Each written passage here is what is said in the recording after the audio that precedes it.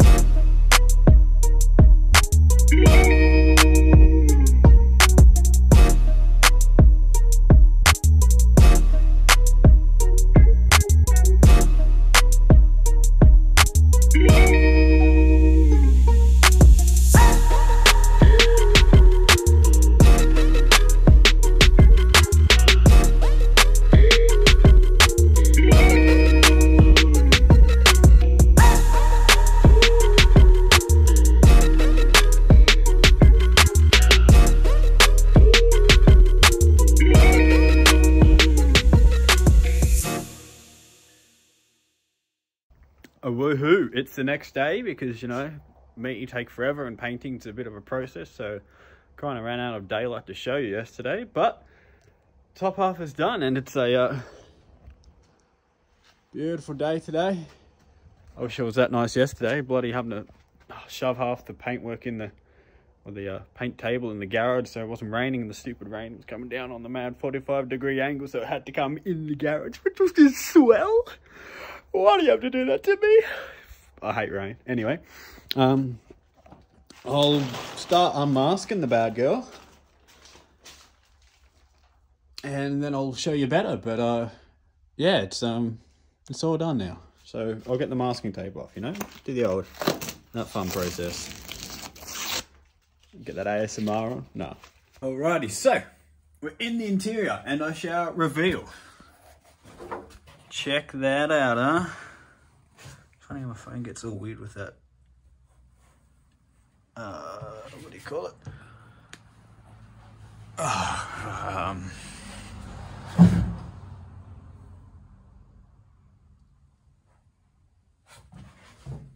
Don't know why it does the lens flare.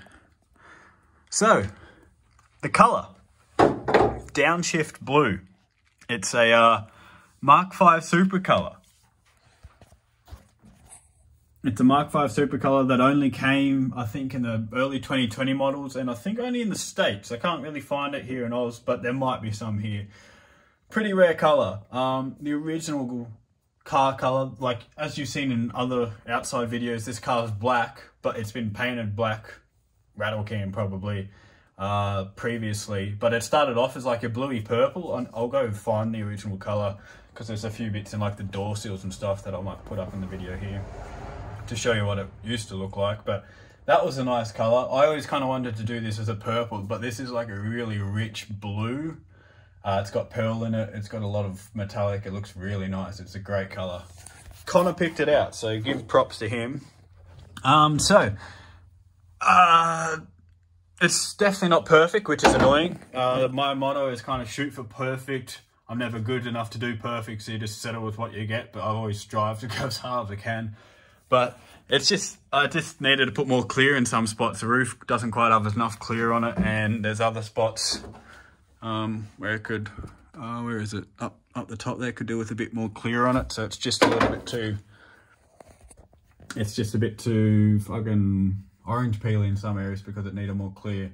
And of course there's bits that have got too much clear, so there's the occasional run there too, which is annoying. So, yeah, I just needed to gauge my clear better. I thought I gave the roof lots of coats, but yeah, it wasn't the case, it needed more. It still looks really good, definitely an improvement. You can see what it, granted I've sanded it, but you can see the difference of sort of, well, there you go, I haven't really sanded that yet. That's what it looks like compared to what it does now, so it's definitely an improvement. And still, it's a, I don't know, I'd say it's pretty good. It's pretty good. The bottom bit should be easier to paint, so it should look better compared to the top. But it's a beautiful colour. It's a bit of a weird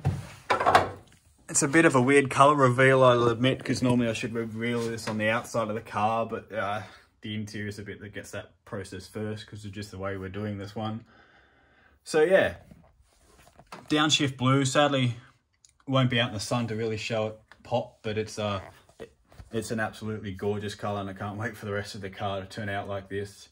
Next stage is, of course, as you can see, I've masked along the join line here, because it had to be a two-stage thing. I don't think I could pull it off in one go. That was awkward as it was, let alone me trying to do both floor and roof in one go. So I'll let this cure for another week or two, then I'll mask, and I'm going to do the floor. I've also got to, in a few spots, because the heater core decided to leak on this side, and it's kind of done a bit of pitting on some initial rust starting here and there.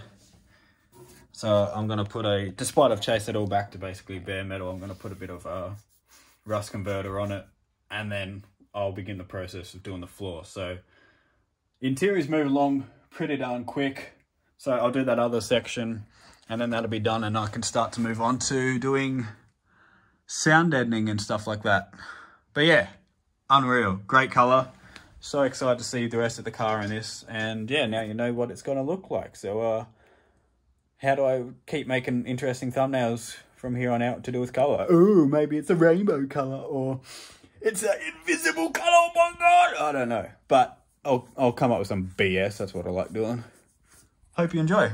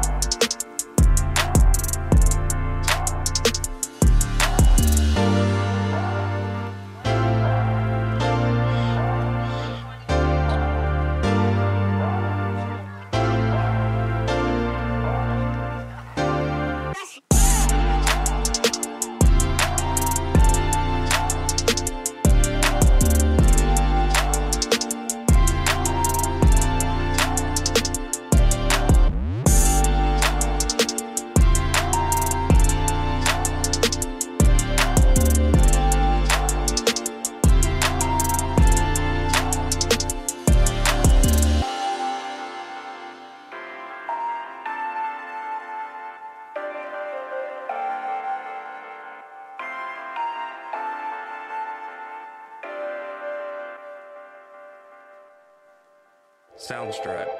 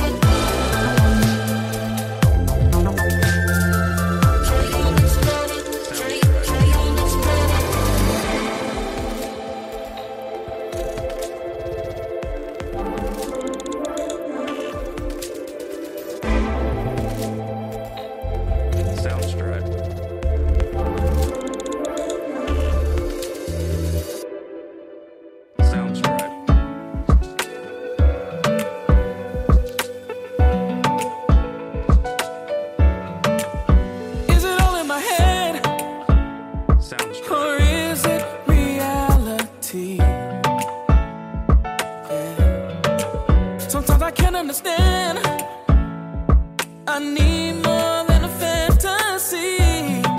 Soundstripe.